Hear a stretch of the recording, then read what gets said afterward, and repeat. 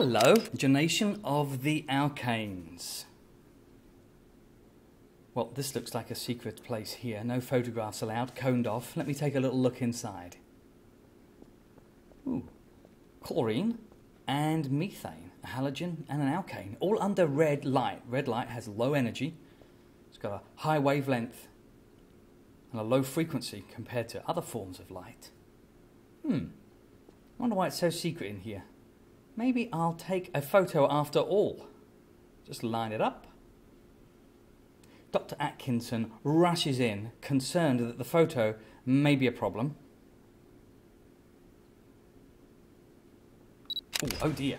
The photo flash emitted ultraviolet light, which is high energy, and it caused the reaction to be initiated and exploded. There are 3 steps to this. That was dramatic. Step 1 is initiation. So if I take the chlorine molecule, draw the dot and cross diagram, and shine ultraviolet light on it, there are 2 things that could happen to the electrons in the bond. They could both go to one chlorine, leaving a chlorine plus and a chloride ion. That's called heterolytic fission. Hetero means different because it produces 2 different things, but that's not what happens. So the answer to the initiation problem isn't heterolytic fission. That isn't what happens. It's actually homolytic fission, where the electrons in the bond are placed one to each chlorine atom. Homolytic fission. Homo means same, so it produces 2 things that are the same. Well, what is that funny looking dot there? Well, that dot means it's a radical. Okay, so what's a radical?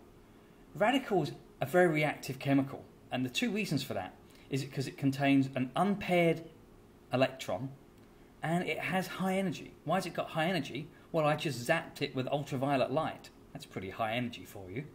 So the dot means radical. Step 2. That's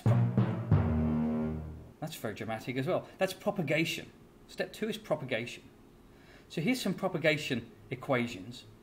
Now you can see that this reactive radical reacts with the alkane and it makes some sort of methyl radical.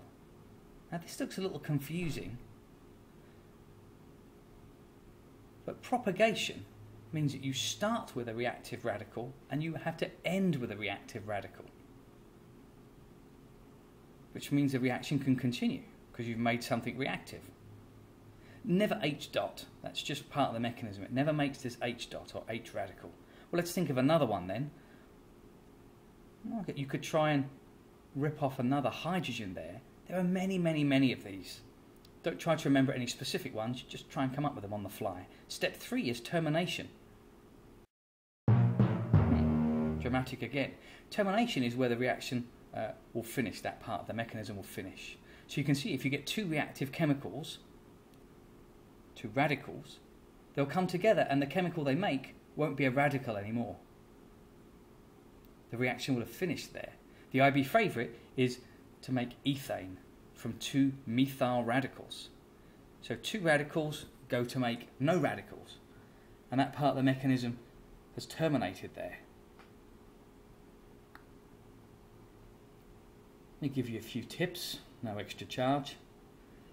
These are the 4 chemicals that are quite often produced.